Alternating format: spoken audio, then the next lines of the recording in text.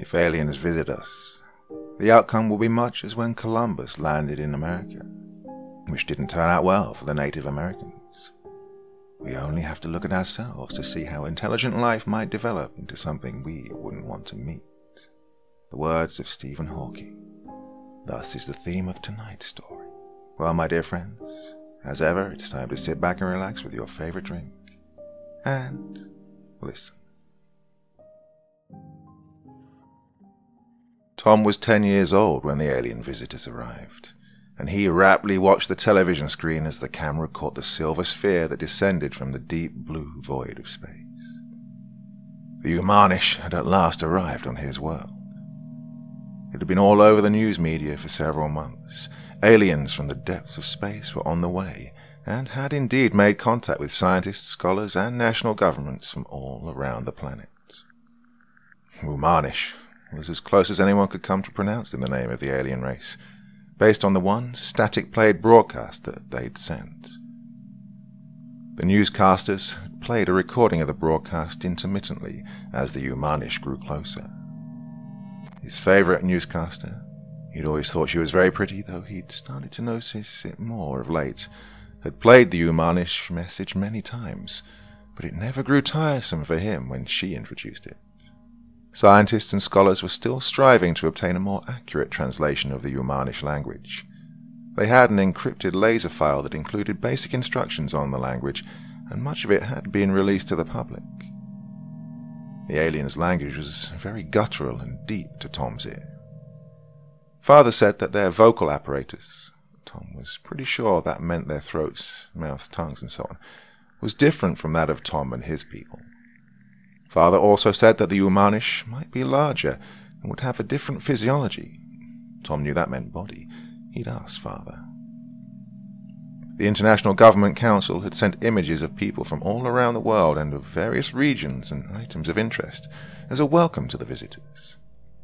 They had included language recordings of the predominant language of the most technologically advanced nation, my very own, and images normally used to teach the very young. This was similar to the format the aliens had used, so the assumption was that it was the appropriate response. The Oomanish had neglected or been unable to send images of themselves along with their overtures for a meeting. This had led to much speculation about their physical nature. Some even wondered if they had a physical nature.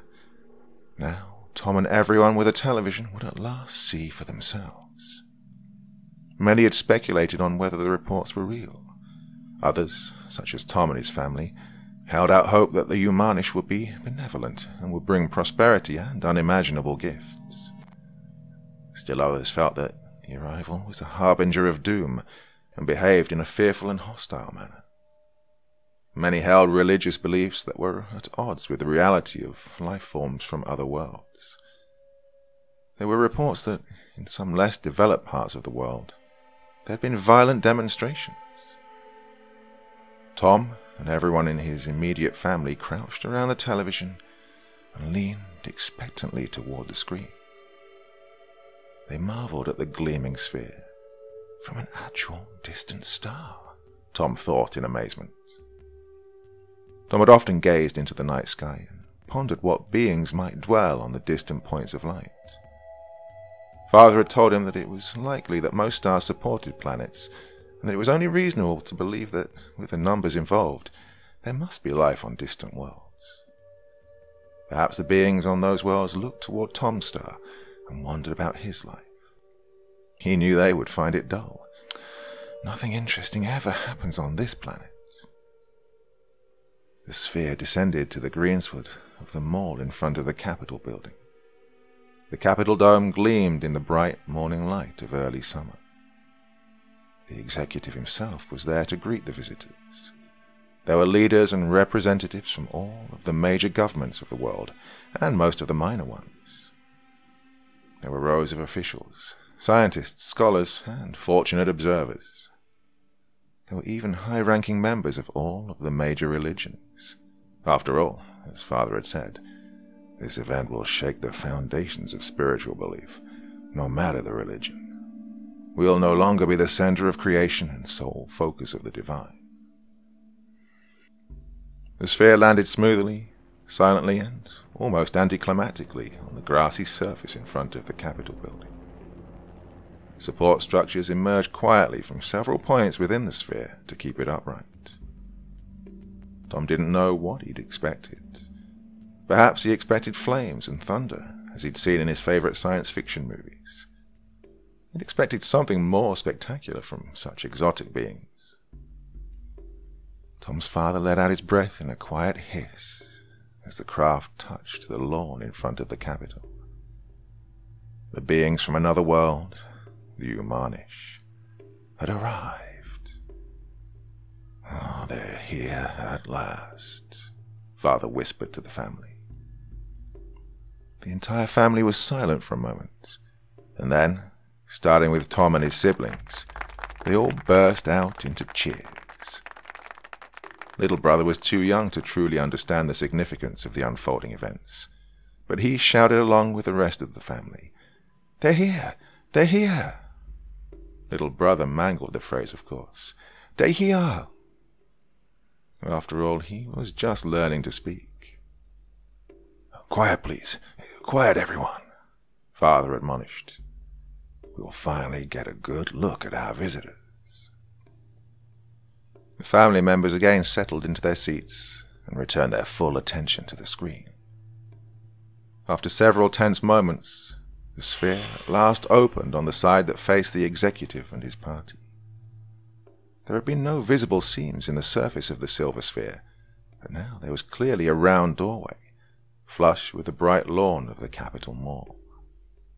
The sphere glittered beautifully, even magically in the morning sunlight, as the first of the Oomanish appeared in the opening. The Oomani, that was the singular that the officials had determined, was considerably taller than the average for Tom's folk. It was quickly flanked by several even larger beings. As the Oomanish exited their vessel, Tom, who was good at discerning details, could see that their leader walked in a slightly different, more swaying manner than its larger companions. Perhaps there's more than one type of being in the spacecraft, he thought, but kept to himself. The smaller Oomani had a larger chest and broader hips than the taller escorts. However, the escorts had broader shoulders and thick limbs and walked in a very upright manner. Each carried a bulky, long instrument. What could those be? Tom pondered. Maybe devices for scanning or communication, like what the astronauts use. It was Tom's dream to be an astronaut, or at least a scientist.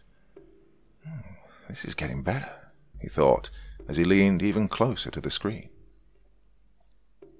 Mother automatically pulled him back from the television. She always did that when he leaned too close. It must have been from habit, since this time she didn't take her eyes off the images unfolding so far from home. Tom was interested to see that the Oomanish were similar in form to himself. They had forelimbs and appendages at the ends for walking and for grasping. As the news camera zoomed in more closely, Tom could see that the Oomanish had differently jointed legs and arms, and one more finger than he and his family members. How awkward. To Tom's disappointment, all of the Oomanish wore helmets with mirrored face shields. He remembered what Father had said. The alien's home environment most likely has a very different atmosphere than ours. There's also concern that interplanetary plagues might be spread by alien organisms. We have these fears, and I'm sure our medical professionals will take proper precautions. It's only natural that our visitors would also take appropriate measures to protect themselves. Perhaps with time, we can alleviate the concerns. Some of our top researchers have said that alien organisms may be so alien that they can't attack us, though I personally disagree and admire the caution of our visitors. Tom sometimes thought that Father could be tiresome with his constant teaching, but he never grew tired of discussions regarding the Oomanish. Besides, Father was a teacher by profession. What else would he do? Tom didn't care much about organisms. He wanted to see the faces of the Oomanish. Were they like his own, in any way? Did they have eyes and ears and noses? Were they arranged in a similar manner? Would they be disgusting or beautiful or something else entirely? At last, the Oomanish party arrived within several feet of the executive's party and halted. The executive approached and presented his open hands and palms in a gesture of universal peace. The executive and his party, which included several major world leaders, wore no protective gear that Tom could see. Perhaps the doctors had determined that there was no danger from organisms, or maybe they felt that the Oomanish precautions were sufficient for both species. The leader of the Oomanish party stretched forth her hand. At that point, Tom glanced at his mother and older sister. He realized that the smaller, more delicate Oomani was not a different type of alien, but was a female version. The wider hips and larger chest indicated that Oomanish had men and women, like us, he thought excitedly. He wondered briefly if the Oomanish leader would be pretty like the newscaster. It was hard to imagine with all those fingers and the big shoulders and wrong-way joints, but the exotic nature of such a being could perhaps contribute to its beauty. The female Oomani gestured in a firm manner toward the executive and his party.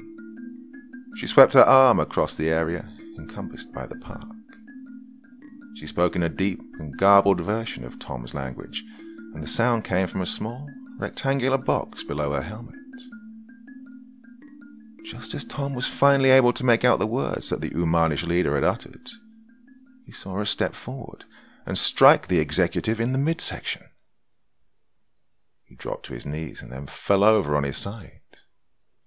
The Oomanish leader kicked him hard. As the executive's security staff moved forward to protect him, even as the other members of his party stepped back, the alien leader reached to her side and grasped an object. She pointed the object at the executive. This time, Tom was shocked by the thunderous noise and brilliant flash of light that ripped forth from the instrument and reduced the executive's head to a shredded, wet, steaming remnant.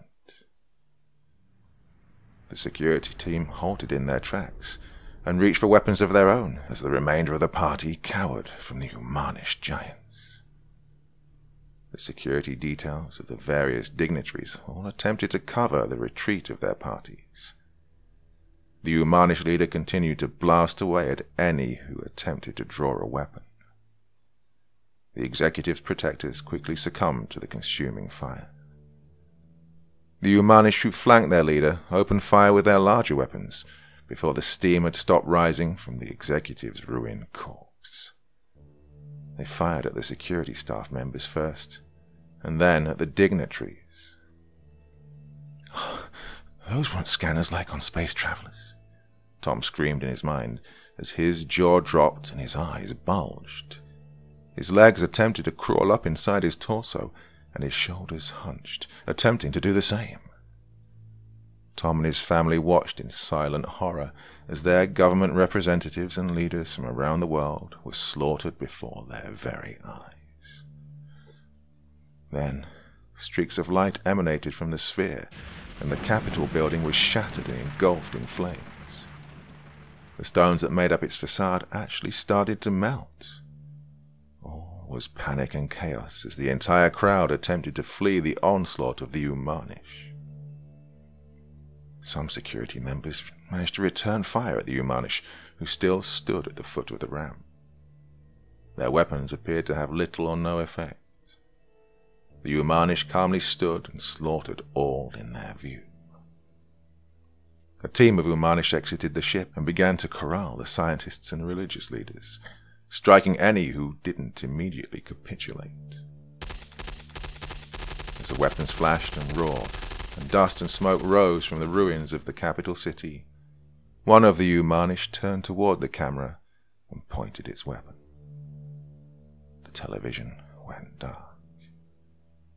Tom's father seized the remote control and rapidly switched to other channels, but all were already dark or went dark within seconds. Most of the cameras must have been in a designated area for media. It didn't occur to Tom until much later that the pretty, newscaster was dead, reduced to a steaming heap by the weapons of the Oomanish.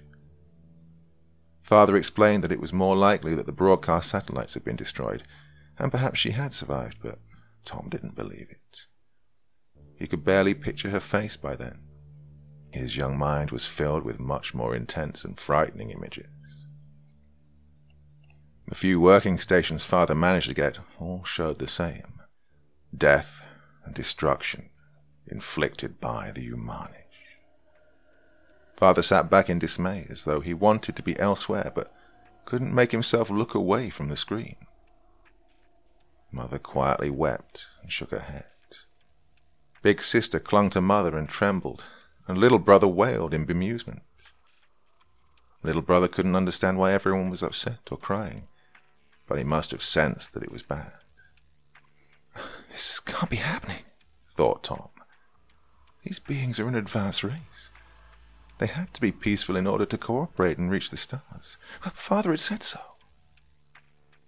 After several moments, the picture resolved, with a great deal of electronic snow and wavy lines. The television was on a different channel than that which the family had first viewed.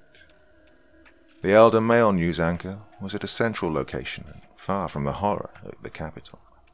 Still, his voice quavered, and he looked drawn and pale as he spoke. "All reports are that the Oomanish have attacked our executive and seat of government, as well as the leaders of other nations gathered to greet them in peace. The nation and the world are shocked by this unprovoked hostility. Word is that the Oomanish have a fleet orbiting our world, rather than a single exploration vessel, as they had indicated in their initial communications. The Oomanish fleet is descending upon our world." At this point, the view switched to another sphere that descended so quietly and serenely to settle upon Tom's world. There was no indication of a threat from the way the alien machine operated. Tom didn't recognize the city, but it appeared large and well populated. The lights flashing from the various points on the sphere should have been a display to bring joy, rather than weapons that spread devastation. Tom saw buildings, vehicles, and people explode, burn and melt as the beams from the Oomanish vessel brushed them. The newscaster continued. "Please bear with us. We're experiencing some interference in our broadcast. We've just received word that the Oomanish have destroyed the world space station. We fear that our satellite..." At that point, the television went entirely dark. Within a few seconds, the lights flickered and failed. Only morning sunlight from the windows illuminated the room. Little brother was now in Mother's lap. He stopped wailing when the broadcast returned. Now he simply looked frightened, and his face appeared drained of blood. He rubbed at his eyes as though the images he'd seen had injured them. Tom empathized with his little brother. His head contained a pounding ache that throbbed behind his eyes and caused him to hear a roaring noise. Father spoke, at first with a slight tremor in his voice. "Perhaps the power grid's failed and the cause is far from here." Father picked up the phone and attempted to make a call. He obviously could not connect. After several more attempts, he set down the phone and looked at the floor. "I guess the phones are out or swamped." Father gulped, and Tom was perceptive enough to know that he just wanted everyone to remain calm and quiet. Father cleared his throat and spoke with more determination. "All right, everyone. Let's get some water and other supplies and move to the basement." No one moved. "Now!" Father shouted. Father never shouted. This was bad, and Tom knew it. Little brother whimpered, but Father raised a finger and silenced him. Father herded everyone into the kitchen and supervised as each family member, even little brother, gathered containers of water and food. Father picked up a small candle lamp and an old battery-operated radio that he kept in the utility drawer. Tom began to see Father's purpose and pitched in to help. Father spared Tom a quick glance and an approving smile. Despite his fear, Tom felt a moment of pride that he had contributed to his family's well-being. Tom and his family bustled as silently as possible down the stairway to the basement. Tom wasn't sure why they were attempting to be so quiet, but it felt the right way to do it.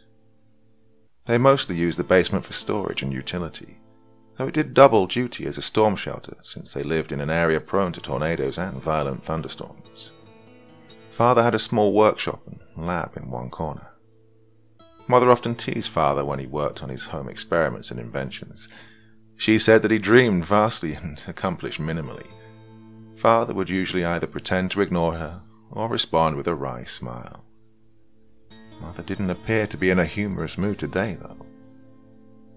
Tom and his parents left Big Sister to mind Little Brother and returned back upstairs and brought down mattresses and bedclothes. Tom helped Father move most of the large items. While they were upstairs, Father made a comment that this would be like a campout. Tom was glad the campsite was indoors. He no longer had an interest in stargazing. Throughout the remainder of the day and the entire night, there were only fleeting reports from the little radio. The only changes they heard had been for the worse. The spheres had landed, and horror reigned supreme. Eventually, only static greeted Father's attempts to find an operating frequency. He turned off the little device to save the batteries. Father had often admonished Tom to be more frugal with items like batteries and electricity. Tom wished that he'd been more obedient, and as he settled into a fitful, nightmare-ridden sleep, he hoped that he'd been well behaved enough to survive what was coming. Tom's family spent the next 2 days huddling together in fear, either reading aloud to one another by candlelight or playing games to stay occupied. Tom always grew more anxious when he saw Father and Mother whisper quietly together.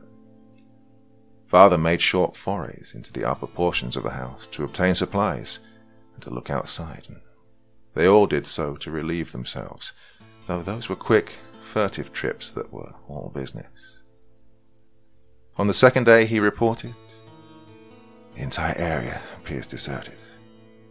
The neighbors appear to have fled or, like us, have burrowed deeply in hiding." Mother asked, "Should we leave as well? There has to be someplace safe. Maybe we should try and get in touch with our neighbors. Maybe one of them has a plan." Tom noted the desperation in Mother's voice. It added to his own mounting apprehension. Father thought for a moment and finally pronounced, "No, we're in a relatively small enclave. It'll be some time before the invaders." Tom noted the change in terminology from visitors. "Before the invaders turn their attentions to us. Well, perhaps by then our military will have mounted an effective defense." Though Father tried to sound confident, Tom had started to view him differently. Perhaps Father is a mere mortal after all, he thought. For some reason this made Tom feel sad rather than contemptuous, as so many of his peers of the same age tended to feel towards their parents. He listened as Father continued to speculate. "I was thinking about their technology. It seems the weapons the alien use are some type of coherent light. I think the visible beams we see are mere aiming devices. When that first one killed the executive, I believe that the noise was either designed into the weapon for intimidation, or perhaps it was caused by feedback from some sound equipment. Well, of course, it could be a kinetic weapon that's beyond our means, which would also make some noise. Either way, the result was unnecessarily messy. I believe that their weapons must have been designed as much for intimidation as for effect." Father's cold assessment of the murder of their national leader, and so many of their people, seemed to horrify Mother and Big Sister. They spent a great deal of time huddled together for comfort. Little Brother, on the other hand, was more resilient. He tended to grow fussy due to the confined space, but thrived on the extra attention that his family had paid him. His antics and attempts at coherent speech amused everyone, and brought at least a mild levity to their terrified existence. The main topic of discussion was the persistent silence from the rest of the community. No neighbors had approached, no local leaders had attempted to communicate. Mother said she believed that everyone must have taken similar precautions. It was, after all, part of the civil disaster plan for everyone to use their basements as a protective warren in case of emergency or natural catastrophe. There was a comfort to being surrounded by the solid earth. On the third day, the family, weary and beginning to feel the emotional tension from confinement, awakened to rumblings and shouts muffled by distance and the walls, but obviously coming from just outside their home. "Stay here," Father ordered as he bounded for the stairs. Of course, Tom ignored him and scrambled up as quickly as he could behind his father. At the top of the stairway, he almost ran into his father's posterior.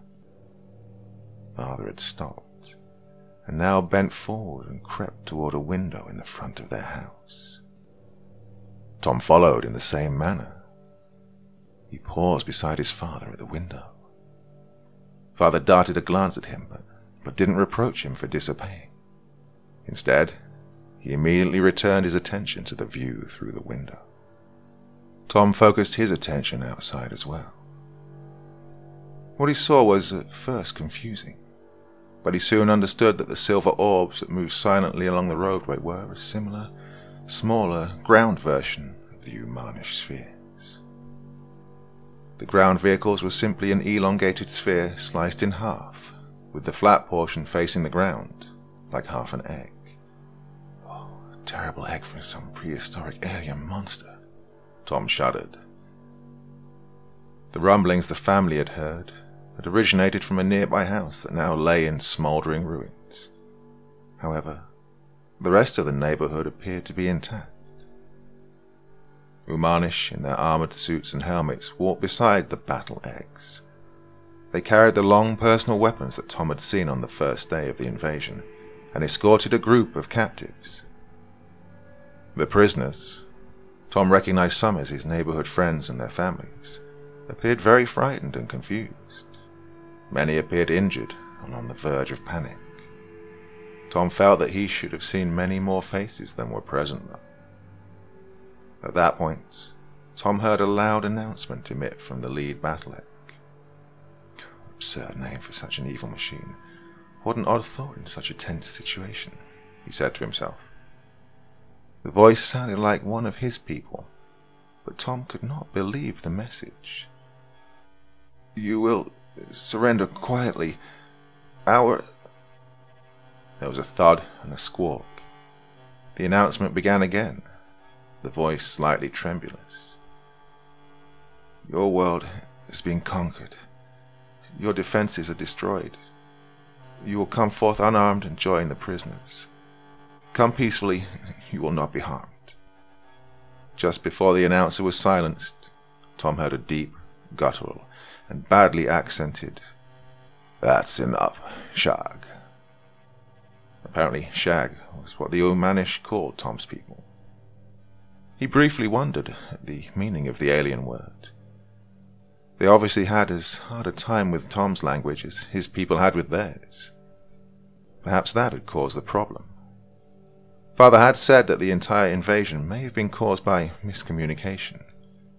He hadn't said it with much conviction. Tom didn't really believe it either. No, the Oomanish are just plain evil. Father swallowed hard, and then did so again. He sat back on his haunches and sprawled back onto his rump, collapsed in defeat. After a long, tense moment, Father stood and rubbed his head. Tom had noticed his father did this when stressed, as when Tom or his siblings behaved badly. Tom now regretted all those moments.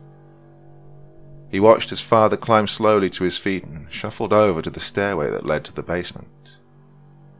Father was downcast, and his shoulders were slack. He called quietly to Mother and told her to bring up Big Sister and Little Brother. Tom looked back toward the window in time to see a group of Oomanish approaching the front doorway. One of them pounded on the door with its fist and shouted something in its own throaty tongue. a line ending with "Shag." The doorway shook with the fury of the large being's pounding assault. The Oomanish then stepped back and aimed its weapon at the door. Tom dropped to the floor and sprawled as he heard the doorway explode. He saw through his closed eyelids the flash of light and felt the heat as the molten remnants of the entrance to his home flew in every direction. Oh, how big they are in person, Tom thought, as the first Oomani crouched to enter the house, a move necessary even through the destroyed doorway. It turned slightly to one side to negotiate the entrance hallway to Tom's home. Its broad shoulders still scraped against the interior walls. It kept its weapon pointed forward and led the way, muzzle first, into the living room. Tom rolled onto his back as the huge alien approached him. The massive creature pointed its weapon a few inches from Tom's face. "Don't move, Shag," it boomed in a poor approximation of Tom's language via the box on its chest. The meaning was quite clear to Tom. Besides, the only movement of which Tom was capable was a tremble. Other Oomanish entered the dwelling and seized father and then poor mother, big sister, and even little brother as they reached the top of the stairway. They flung Tom's family to the floor. Mother clutched big sister, and they curled together in a tight, fetal ball. They shivered and wept in abject fear. Little brother lay crumpled in a tiny heap on the other side of the room. His piteous cries at the approach of the Oomanish ended with a sickening crunch as one of the largest flung him into the wall. The creature then made barking sounds. Laughter, Tom thought briefly. Father attempted to rise and move toward little brother. The invader who had pointed its weapon at Tom knocked father back to the floor with its huge, strangely jointed arm, backed by its massive shoulder. Father landed in a heap, much like little brother, with his head on the floor and his eyes looking into Tom's.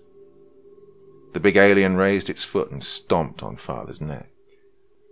Tom heard the snap with preternatural clarity. Tom stared into his father's eyes as the light faded from them. Tom's father, the brilliant and all-powerful force in his life thus far, was gone. Then he looked up at the Oomani in front of him, the new, all-powerful force in his life. Tom felt his heart plunge to his feet in fear, and his bodily fluids soak his clothing and spill onto the floor. He mindlessly stammered, "Please, Oomani, please." Tom looked up at the alien's mirrored face shield as it loomed over his prostrate form. He could see his own narrow grey face, fringed with green-tinged fur, drain of blood as his huge purple eyes watered and his large incisors shook above his quavering chin. His long ears were laid back along the side of his head, and he shuddered in abject fear. "It's not Oomani, Shag. It's human." There was more of the booming, barking laughter, and then darkness.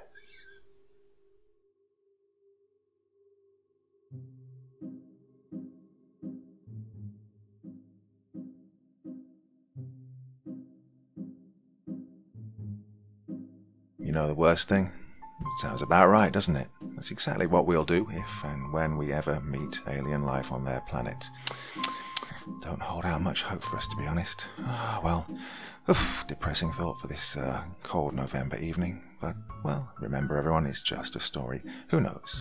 We might end up being nice, just for once. Well, special shout out. I forgot to do one last week. And this week it goes to the one and only vids22. Does fine work, very, very much underrated, and deserves you all going and looking up his channel and subscribing and commenting and liking, and you know the rest. Well, it's enough for this weekend. Make sure you go visit his channel, okay? You have a good one, and I will be back again very, very soon. Something on Sunday? Ah, go on then. You've all been good. You deserve it. Until then, sweet dreams and bye-bye.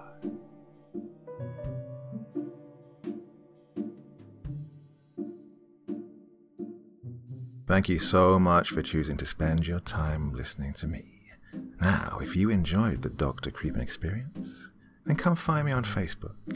Come chat with me on Twitter. Listen to the background music and download it if you like on SoundCloud. Drop by the store, pick up a t-shirt. And, importantly, if you've got a story you'd like me to read, send it to Dr. Creepen's Vault, the subreddit I set up so that I could read your stories. Now, looking forward to seeing you all again real soon. So, come check me out, okay?